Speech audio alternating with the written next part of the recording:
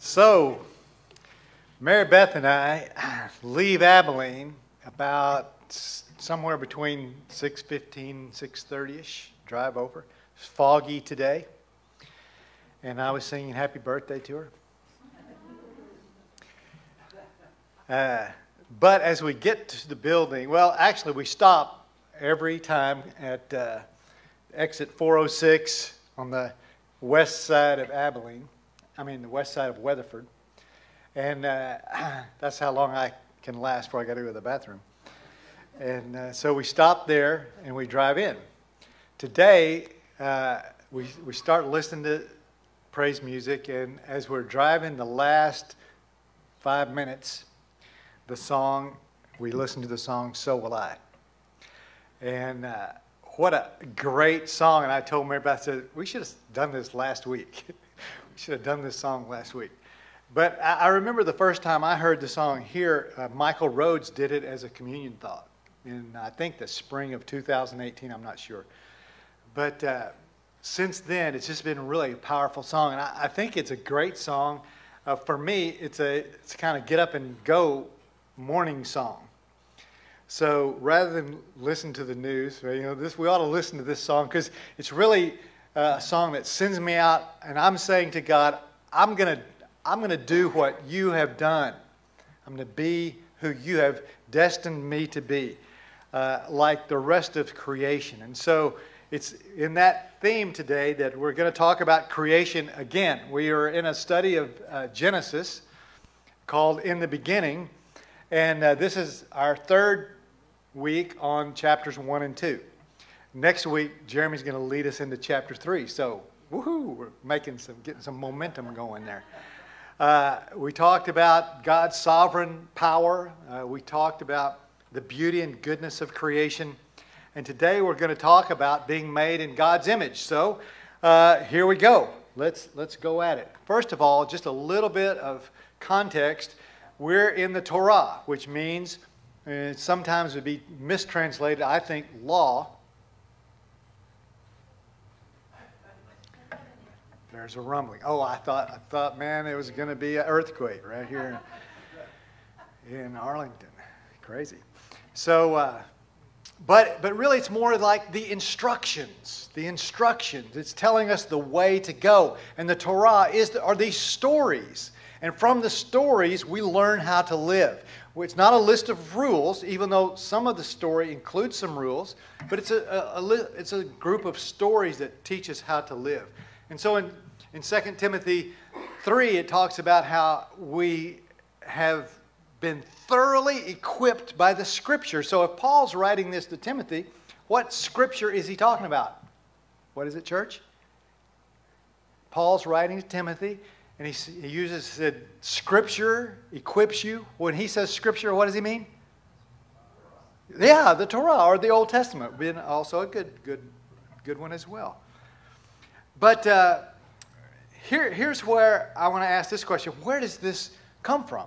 Where does this teaching, where do the instructions come from? Well, 2 Peter says it like this, that no Scripture, no prophecy in Scripture came down from the prophet's own understanding or from human initiative. It wasn't Isaiah's ideas alone that caused him to write Isaiah. It wasn't Moses' ideas alone who caused him to write, Genesis and Exodus. It wasn't Micah's idea. It was God. And so the way it happened is first they told stories. And this story of Genesis was passed on from generation to generation to generation. And as the story goes, a lot of times, sometimes when you're telling your family stories, things get confused, right? So maybe you're telling it different 4 generations from now. But we're trusting the Holy Spirit was leading this story till finally they wrote it down. And they wrote it down, and then a lot of kids and who grew up to be adults, they would memorize this thing. And so for generations, they would memorize these scriptures. But again, who's the source? Well, the way 2 Peter tells it, it says, no, it wasn't the prophets, but it was the prophets who were, the Bible says, moved by the Holy Spirit. And they spoke from God. So we're listening to God's story here. It was God's story that we're examining today. And today, we're going to examine this conversation that led to the existence of you and me. Why are you here? Well, there was a conversation recorded in Genesis 1, and I would have loved to have been a fly on the wall at this moment. I don't know. You know, when I was growing up, the old men would gather at Dairy Queen, and they would tell stories, and they'd sit around the table, drink coffee, and maybe not that old, you know. Well, now that happens at coffee shops.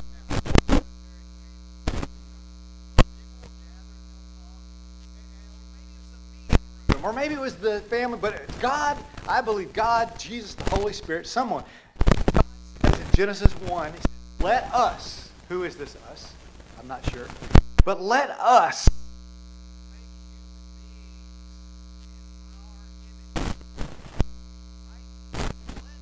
make humans in our image.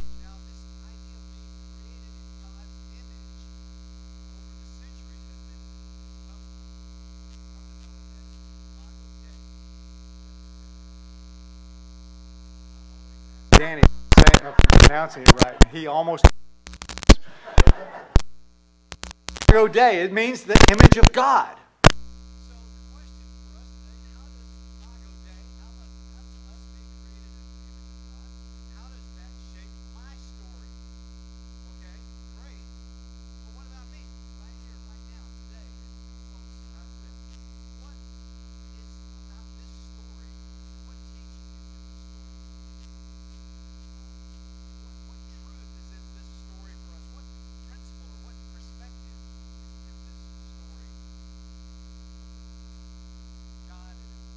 His posse is sitting around the table and saying, let's make them like us.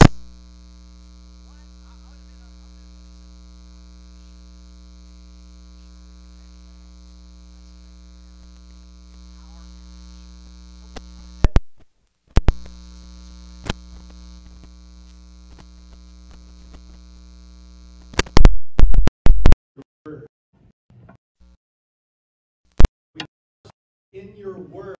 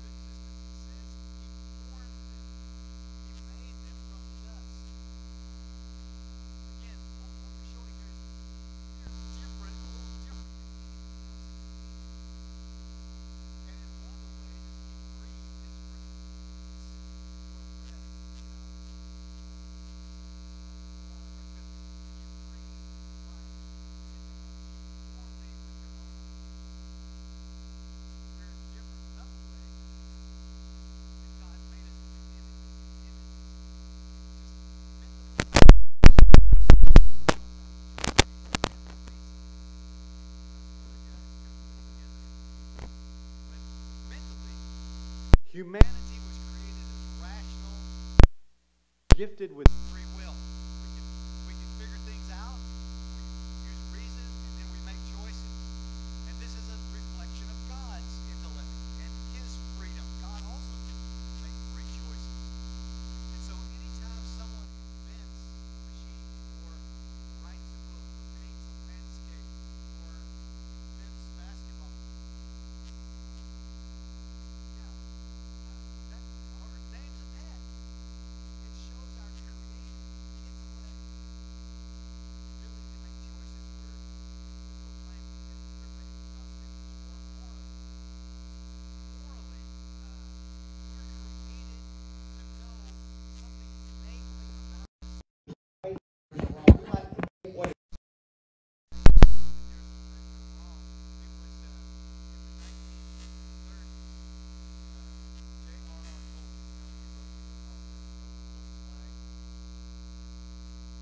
Lord of the Rings, yeah. And C.S. Lewis, they're together, they're teachers in Oxford together. And every day, you know where they'd go after work? They'd go to a pub. Not the Dairy Queen, they'd go to a pub. And they'd have a pint, as they would say. And they'd discuss things. At this time, C.S. Lewis was an atheist. But Tolkien was a very faithful Catholic. And they're talking about, does God exist? Well, what kind of won Lewis over was the idea that people everywhere know that there's a right and a wrong. And especially when it comes to murder. That people who've never heard of any teaching from the Bible would know there's right and there's wrong. And this idea of a moral compass. So when anyone writes a law, or when anyone recoils from evil, or you see something wrong, you kind of say, no, not that. Or you praise good behavior, or you feel guilty even, when you feel guilty. This is confirming the fact that humans are made in the image of God. And then socially, we're made from a triune God. God, Jesus, Holy Spirit, they loved each other. It says before the creation, they loved each other. And so like God, we're relational beings as well. So anytime someone gets married or makes a friend or hugs a child or attends church, we're made to be together. We're made for each other. So, being made in God's image also means we have authority and responsibility like God. So, again, in our text, Genesis, we're watching God, Jesus, and the Holy Spirit discuss this creating man. So it starts out, it says in Genesis 1:26, God said, let's make humans in our own image. And then it says, so that they may rule over the fish of the sea, the birds of the sky, the livestock, the wild animals, and over all the creatures. He put us in a position, He gave us authority and responsibility to rule. We're in charge. Human beings are in charge. And the idea of being in charge continues so into Psalm 8. And there's several other places we could go, but I like the way Psalm 8 does it best. Lord, our Lord, how majestic is your name. That's how it starts out. Then jump down to verse 3. When I consider your heavens, the work of your fingers, the moon and the stars, which you have set in place, what are mere mortals? What are human beings that you would think about them? You're so awesome. You've done all this. Why would you even consider us worthy of your thoughts? And then he says, but you have made them a little lower than the heavenly angels, and you've crowned them with glory and honor, and you made them, human beings, you made them rulers over the works of your hands. You put everything under their feet. This idea that we are in charge, that we have a responsibility to take care of the earth. And we've been given the tools to do that. And I'm going to get to that idea about tools in a minute in our assignment.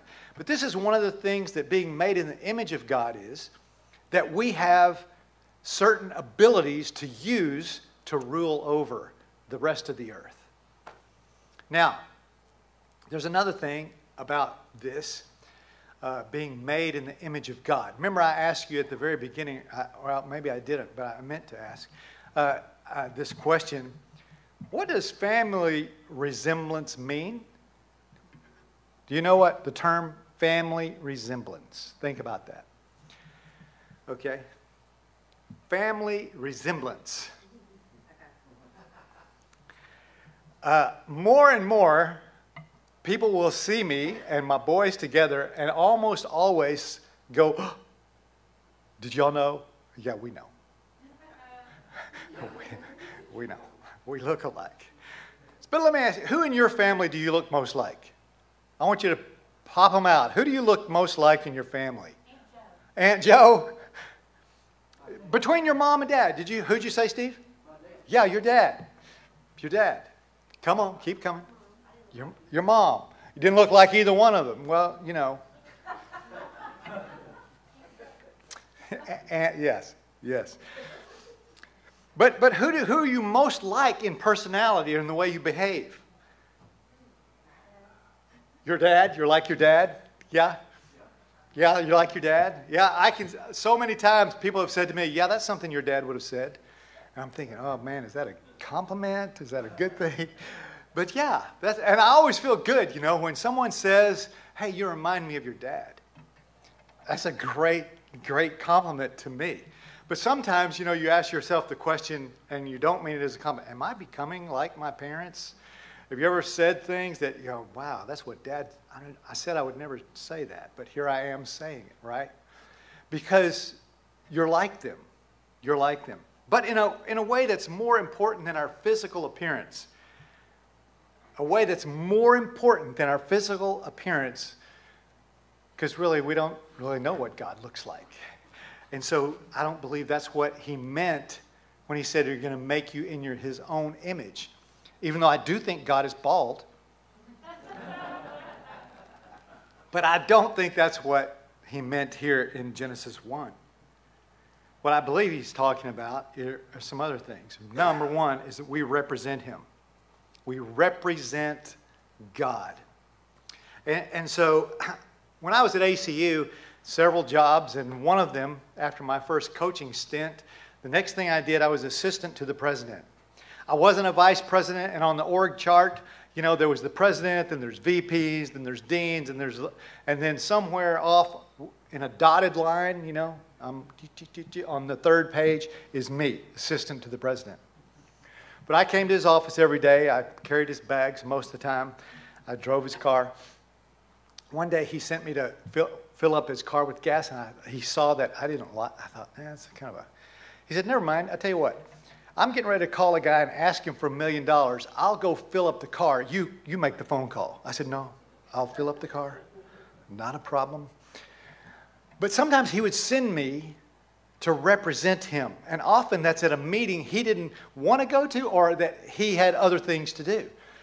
And when he did send me to represent him, he would give me instructions. And when I came into the room, even though I was with people who had a higher job position than I did, I represented the president. And what I said, that was the way it's going to go. Dr. Teague says, this is what we're going to do. And they would always say, well, yes or no. They always say, okay, yes, we will. Because I represented him. The way 2 Corinthians, Paul says it in 2 Corinthians, he said, we're God's ambassadors. That's what an ambassador does. We represent the one who sent us. We're made in God's image in some ways to represent him. And it's just like, do we look like him? And when I say do we look like him, what does that look like? Well, I think it looks just like you because we act like him. So what does that mean when I say we're made, what does it look like to be made in the image of God? What does that look like? Well, I would say it looks like, it looks like Cindy. It looks like Cindy going to work.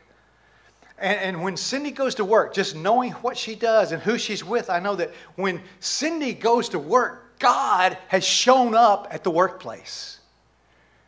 Because she's about justice.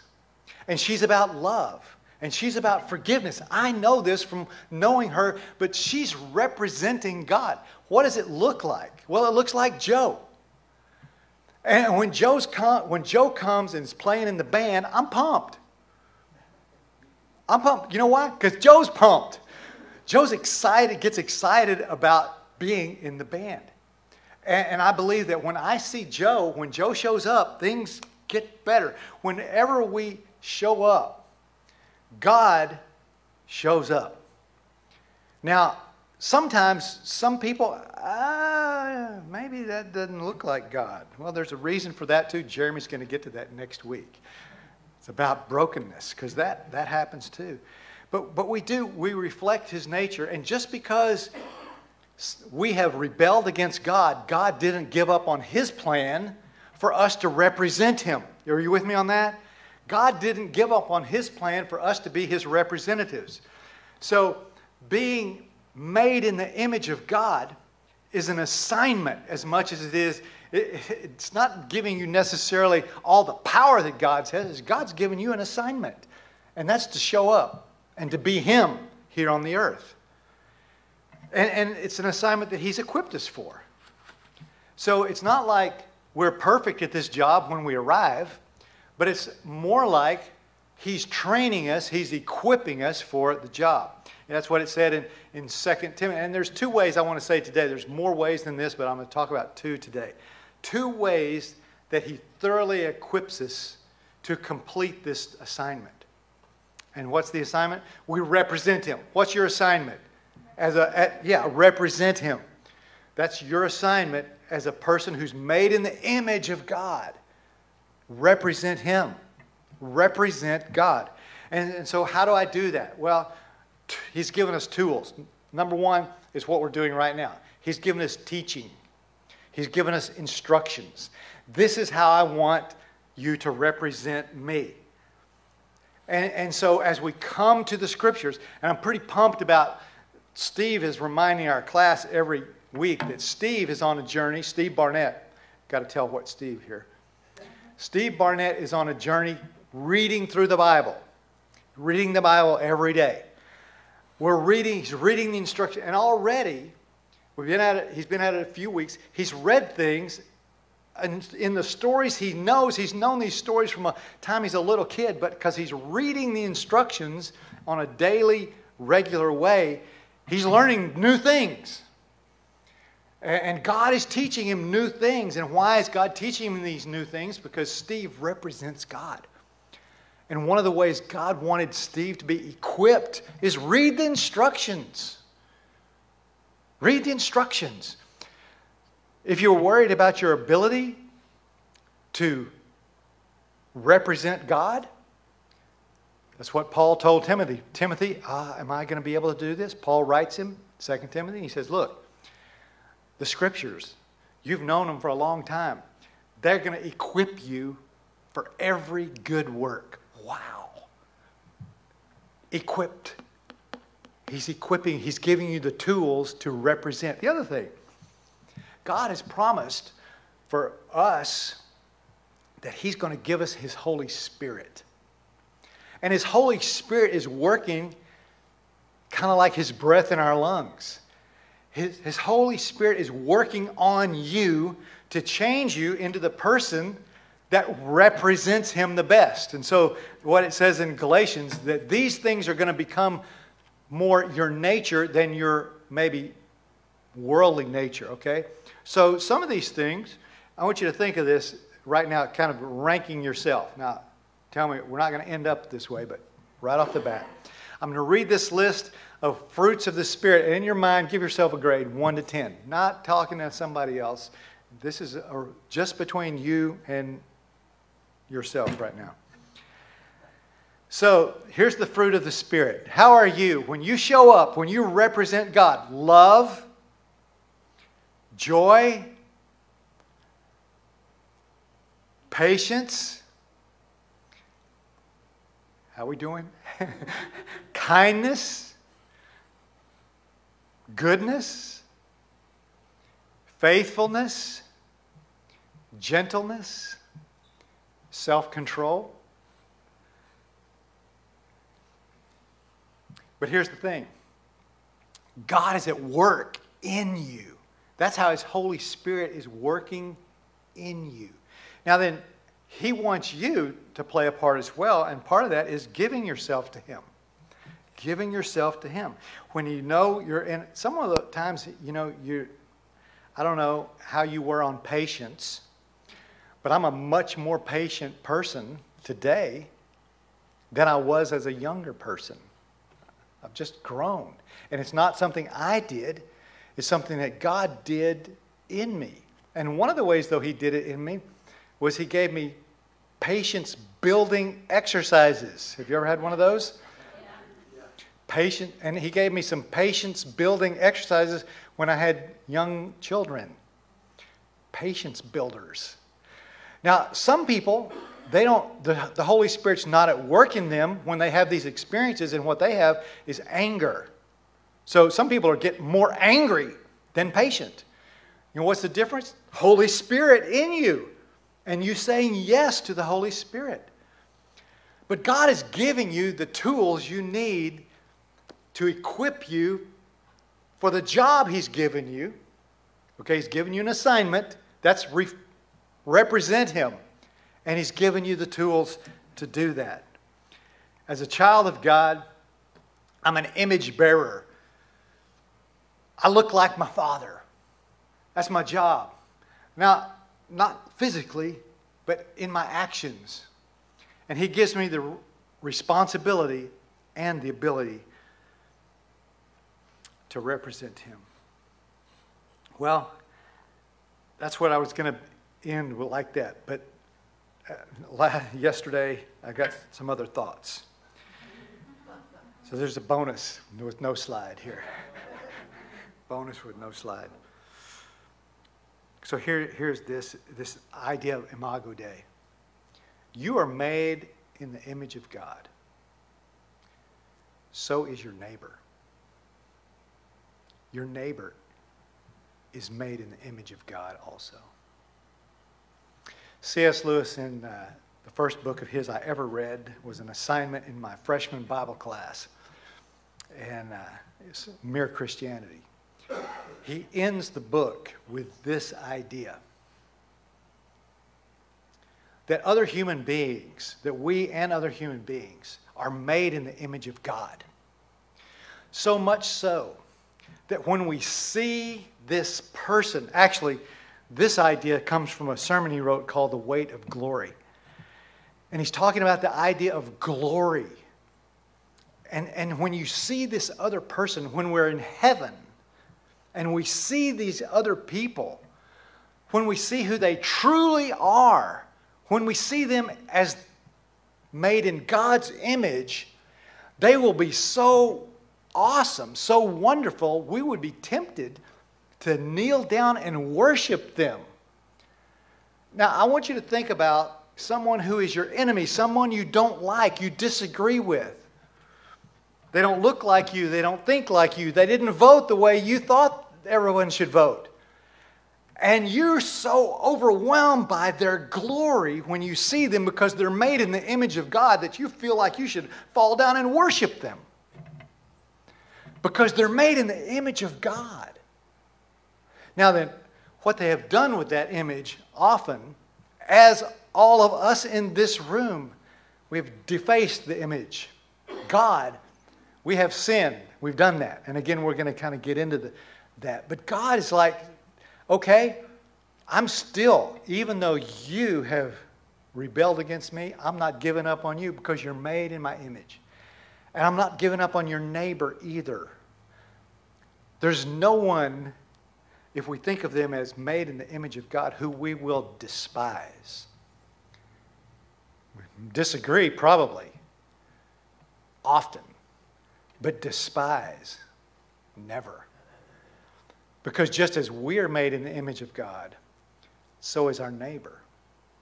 And so what Jesus' advice in this particular instance, in the Sermon on the Mount, would be to turn the other cheek, to go the extra mile, to pray for the one who persecutes you.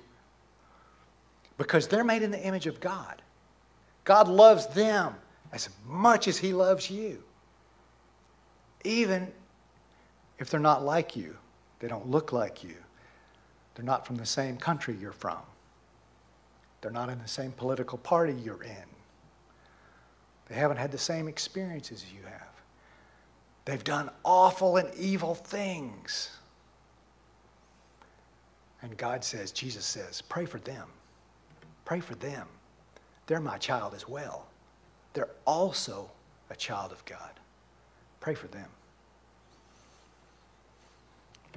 Today, we're going to sing a song about, it's an identity song. And it's an identity song that we sing because we have heard these truths come from the teachings of the Bible. And as we sing this song, I want you to think also, as you are a child of God, you're also his representative, because you're made in his image.